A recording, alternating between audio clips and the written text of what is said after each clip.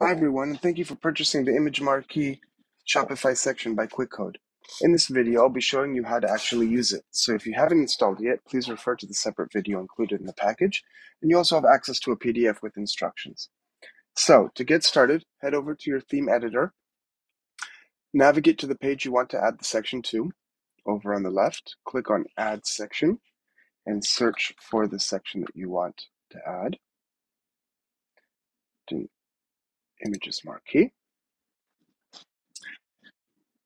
So over on the right, we have a bunch of settings that we'll get to later, that we can adjust things. And over on the left is where we add the images. So you can add up to 16 images. So let's just start by adding about 5 or 6. Go in here, let's select this. Oops, add more.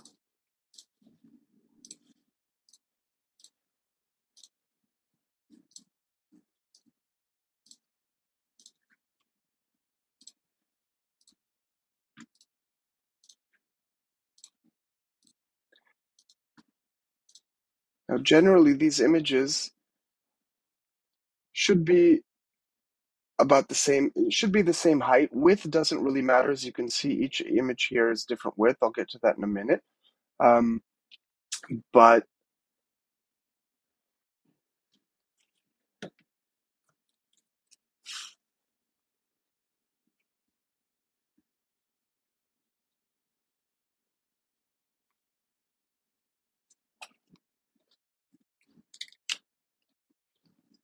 after we add the images, we can also set a, a link for each of the images if we want.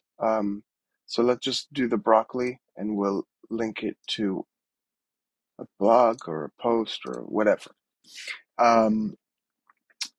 Once we've done that for all of them, click on the main section on the left, and then over on the right, we have a bunch of different options. So first we have section title. So you can see the ingredients, you can call it. Next, we have HTML element. This is good for two reasons. One is for better SEO. Search engines rank different types of headlines or different types of texts inside the page for importance. So we have an option for H1 to H6, where H1 is the most important, and it gets the most weight. So you'd want to put keywords in there and so on. But it's usually recommended to use only one H1 on each page. So usually that's just the page title. Otherwise, you would use H2 and down. So we'll just keep this at H2 right now. And the other benefit is that with your existing theme, there's already settings for different types of those headings, like styling settings, font size, font weight, color, etc. So if you don't want to go in and edit these individually in our settings, then you can set this one and it'll inherit the styles from your theme. So moving on, we have different types of image settings. So we can choose original, which is the original dimension, or we can choose landscape. And you can't really see it in this image. Maybe we can add one more. Let's do this one, for instance, and it'll crop the image all the same height to a landscape sort of image. If you want cropping in that way, where each image is a completely different height. Let's hide this for now. Go back here. We also have portrait. So you can see that they're being cropped and they are more tightly close together. We can also do square like that and still. But in this case, I think we'll keep it in original. You can adjust the height of all of the images, so you can make them really big or really small, like that. We have the option for image height on mobile. Since mobile screens are much smaller, you can adjust the height lower by just looking at the mobile view. And let's make it much smaller like that. Back to desktop. Another option here to fade the opacity on an image hover when there's a link. So if I click set that up, remember we put a link on the broccoli. So if I hover over, you see it becomes a little bit faded out, and which signifies a link. On the others, there's no link, so nothing happens. Next, we have an option to blend the images with a background. In this case, we'll be able to, as you can see, the image has, all these images have a white background. And if we want it to blend in with the grayish color, so we just click that and boom, there's no background on this image specifically. There's a little bit of gray in the image, so it doesn't completely disappear. So you have to be careful of the images that you choose, but you can see the other images blend in really nicely. So usually it's these types of images where it's like a pack shot of an image with a neutral background, and preferably white, as white becomes transparent in this setting. Moving on, we can add gap between the images, so we can move that and it separates them. You can notice that a little bit more when we remove the gap. Actually, let's add in a background color so you can really notice that difference there.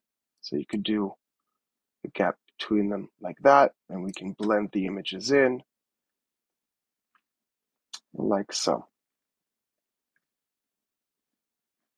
Next, we have image speed. So as you can see, it moves at a certain pace, and it's basically a calculation of how many images there are and how wide the screen is. The lower the number, the faster the speed, as you can see. Or I can make it go really, really slow, like that. And as you can see, if I hide some of these, then the speed also changes. As I said, it depends on how many images we actually have running.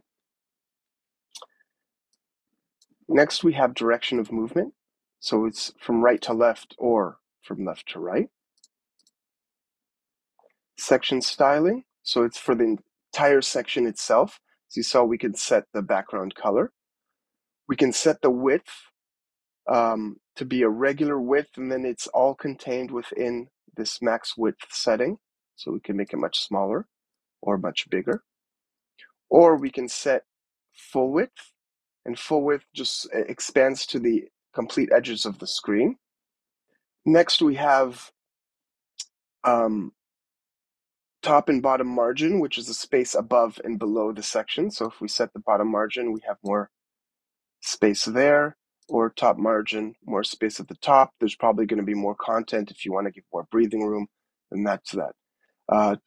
Top and bottom padding is the space within the section. So if you want more space over there, you could click that, and then section padding, so it has a little bit more area below the images, like that.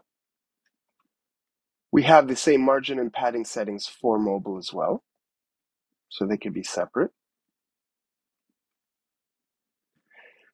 Section title position, as you can see, the title right now is within the section. If you want it to be outside, then the only caveat is that we have to have this as regular, and then the section goes outside. Otherwise, it'll be inside. You can set the alignment. Now, if we're doing full screen and it's at the very edge and you don't like that, then setting the max width will adjust the positioning of it. Like that. Obviously, if it's center aligned, it doesn't really matter. We can set the title color. We can set the font. So if we want a custom font, we can click that, and then from this list that Shopify provides, we can set a different font.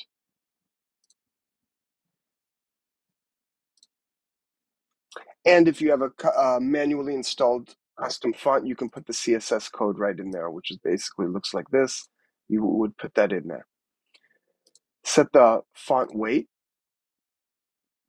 And some fonts don't have these installed. So let's say here we'd want to go, see this one doesn't have a bold. So if we choose this one, and then you can see we can set the different font weights for it.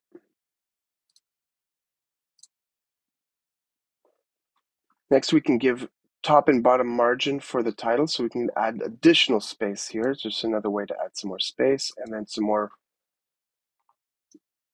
margin at the bottom, giving more space between the images and the title. And we can select font size. So if it's at 0, it's inheriting from the theme itself, or we can enlarge it however we'd like.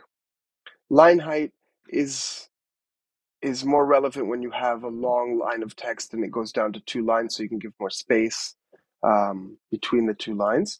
And letter spacing, you can adjust that right there. Next, we have the same settings for the title on mobile. A couple more things I just wanted to show you here.